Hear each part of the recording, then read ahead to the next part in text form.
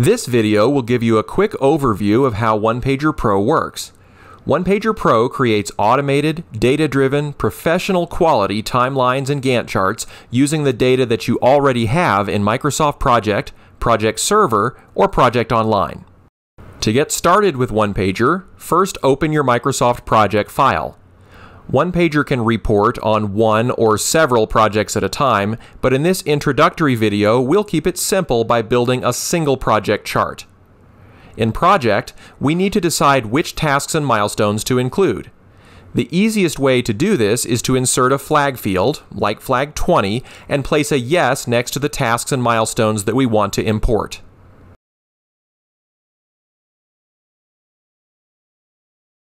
Once your filtering is complete, go to Microsoft Project's Add-ins tab and click on the OnePager Pro button. If you don't have an Add-ins tab in Project, you can use OnePager's desktop shortcut instead. On the Start screen, click the New button to build a new OnePager chart. At the top of the Import wizard, you can add multiple project plans if you'd like to combine data from several projects into a single chart to make a program or portfolio view. For now, we'll stick to just one project. Next, choose a template to drive the initial look and feel of your chart, or use the default template that's already been pre-selected for you. Then give your chart a title. This is going to be the name of your file when you save it. This section allows you to control which tasks and milestones from your project plan should be included in your OnePager chart. We've already set up flag 20 back in Microsoft Project, so we can leave this selected for a fast filtering option. However, there are more advanced custom filtering options available as well. Now, choose the date of your snapshot, which serves as the status date of your chart.